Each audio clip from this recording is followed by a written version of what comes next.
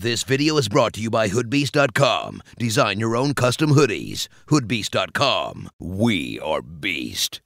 Yo, what is up, guys? It's me, Zachary. Thank you for joining me back on that quest to 200K and hashtag a million a year. You guys already know that you are the real MVPs. If you haven't joined the quest to 200K and hashtag a million a year, then you might as well hop on now. Anyways though, it really is getting about that time in the NBA season where things are going to start getting crazy. The NBA trade deadline is on February 8th this year, which is only a little more than a month away. So in the coming weeks, you're gonna find more and more articles talking about teams looking to make moves. And that is why when I woke up this morning and saw this, I was not surprised at all. The Los Angeles Lakers, we talked about them a few days ago trying to trade Julius Randle and Jordan Clarkson. By the way, something else came out this morning saying that they would love to trade both those guys. So it's pretty much a fact now that they're going to be looking to trade Julius Randle and Jordan Clarkson. But the thing we don't know is what are they going to be looking for in return for Julius Randle and Jordan Clarkson. We had no clue about that, but now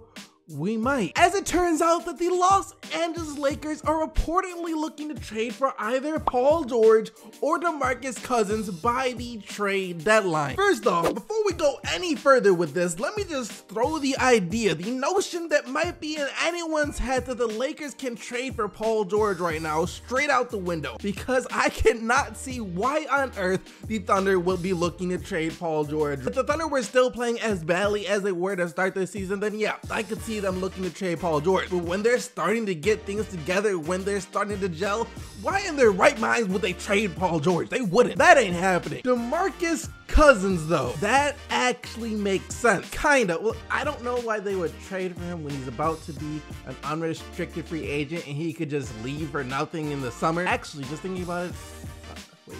Never mind. This actually does make sense. Stay with me here because this might sound a bit crazy at first. Remember, at the end of the day, the Lakers are trying to trade Julius Randle and Jordan Clarkson in like a salary dump because they don't want to pay them. They want to make sure heading into the summer they have enough money to sign 2 max level players. That's the whole motive they have for trading Julius Randle and Jordan Clarkson. It's nothing personal, it's a business move. And I'm sure once summer starts, they're going to be interested in DeMarcus Cousins. So it's like, if the Lakers do trade Julius Randle and Jordan Clarkson for DeMarcus Cousins right now, even if DeMarcus Cousins doesn't re-sign with them over the offseason, they would still have enough money to go out and look for 2 max level players. You guys get what I'm saying here? That's their end goal in the first place. If they trade for Cousins and he walks away, then it's fine. They still have all the money. Got Clarkson and Randle's contracts all the books. And if he does re-sign, then it's like, hey, it's great. We got one of our max players down. We're one step closer to completing their end goal. So yes, it actually does make sense for the Lakers to be trying to trade for DeMarcus Cousins right now instead of just waiting for free agency to start. And it could also possibly give them the upper hand in signing DeMarcus Cousins this summer because he'd get the rest of the year to see what it would be like to play next to Lonzo Ball, Brandon Ingram, and the rest of the young players that the Lakers have. Plus the Lakers could go to him and tell him, look,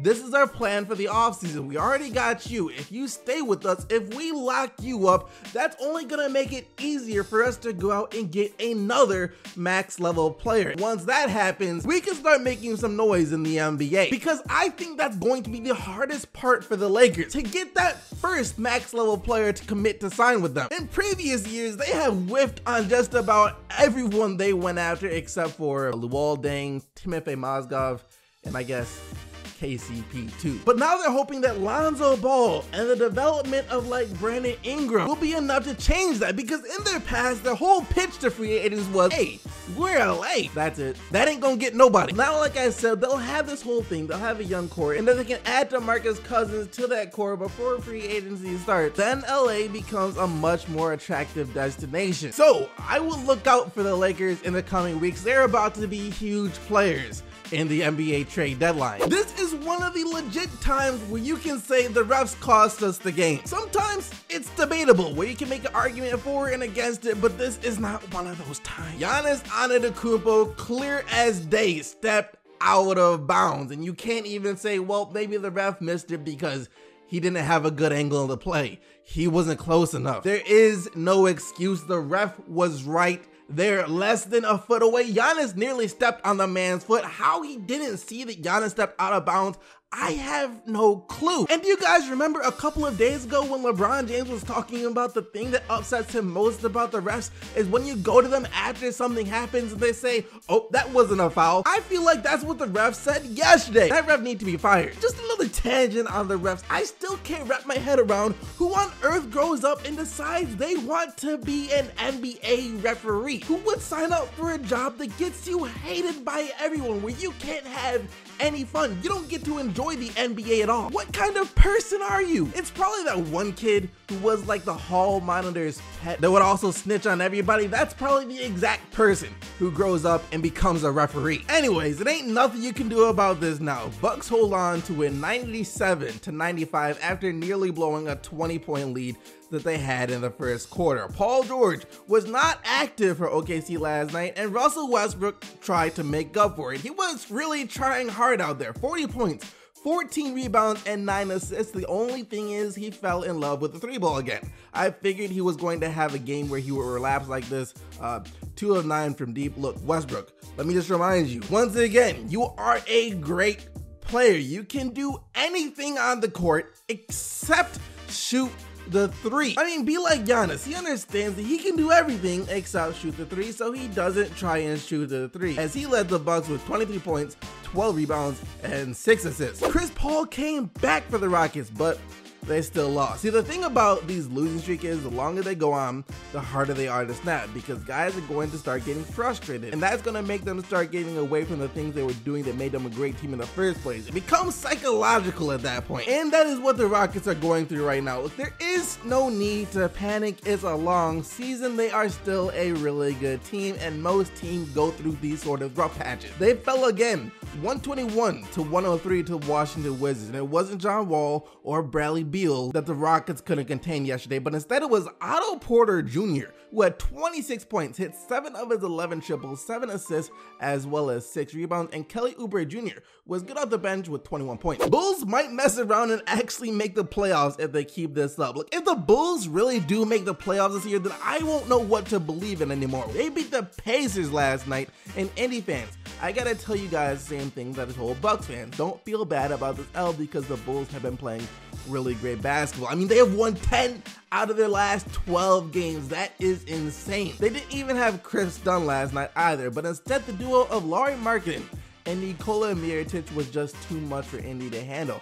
Markkanen with a new career high of 32 points, and Mirotic added 28 off the bench, and I guess I should also mention the Pacers without Victor Oladipo, but Darren Collison tried his best with 30 points. 119-107 was the final score. This don't change a thing, alright? The Hornets still need to trade Kemba Walker, but I will cut them some slack because they got a really good win yesterday over the Golden State Warriors. But I also have some pretty great news for any Golden State Warriors fans out there, as Stephen Curry is back. He didn't play last night, but he will be playing tonight. So I am sure they are thrilled to have him back on the court. Dwight Howard, though, was dominant yesterday with 29 points, 13 rebounds, and 7 assists, but Draymond Green was a monster himself. The man had 8 points, but also 11 rebounds, 3 blocks, and 16 assists. I don't think I have ever seen coaches go at each other like this. Dwayne Casey and Mike Budenholzer looked like they were ready to scrap last night. The Raptors won this one pretty easily, 111-98 over the Hawks to snap their 2-game losing streak. But the real action came after the game, when Dwayne Casey kind of had to be held back and had some words for the Hawks coaching staff. And after the game, Casey said that he was just sticking up for his players. He was upset that the kid stole the ball to go for a layup. And again, I understand the situation. The kid, we weren't trying to run the score up. But again, they were trying to score and we were trying to play defense. And again, his instincts stole the ball, and there was no intent. And I don't think Bud, he was probably in the heat of the moment. I was in the heat of the moment. Bud's a good man, good coach, But, you know, I'm going to stick up for my players at any time. That's just good coaching right there. The Lakers held a team meeting before this game to clear the air about some of their frustrations. Luke Walton said that without Lonzo in the games, LA started to ISO more, which is not what he wants them to be doing, and as a result, they have been losing a lot. With a loss yesterday to the Clippers, they are now 2-8 in their last 10 games, 121-106 the final score. Blake Griffin returned to the Clippers like a month ahead of schedule, so that is cool. He had 24 points, 6 rebounds, and 6 assists, but true to their curse, if one of their players comes back, then another one has to go. Austin Rivers was a sacrificial lamb in this one, who had probably been the Clippers' best player over the past couple of weeks, either him or Lou Williams, but he left the game last night with what the Clippers say is a sprained Achilles. You guys can't tell me that this organization is encouraged. DeAndre Jordan has been the only Clipper player to avoid the injury bug somehow his entire career. How on earth does DeMarcus Cousins drop 32 points, 20 rebounds, and 8 assists,